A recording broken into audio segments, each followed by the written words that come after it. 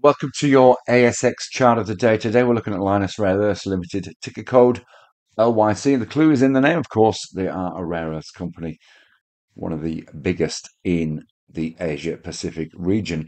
Some interesting price action to share with you today. If we look at the chart right now, you can see here we found support and bounced off at around about 668 back through the 200 MA.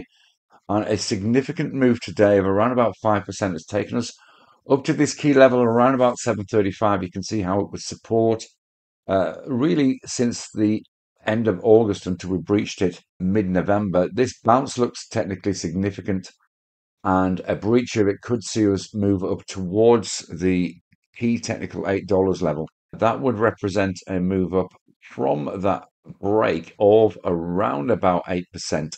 And this behaves fairly well technically. You can see there the gaps between the key levels are almost identical. You can see how if we bring this one down here. So this looks as though the market has got an eye on this. And so that move up to $8 looks as though it's potentially in its usual trading range when we get a breach. One to keep an eye on, obviously, we need to be patient to make sure it has breached 735, but certainly one for your radar. Trade safe and see you again soon. Bye bye for now.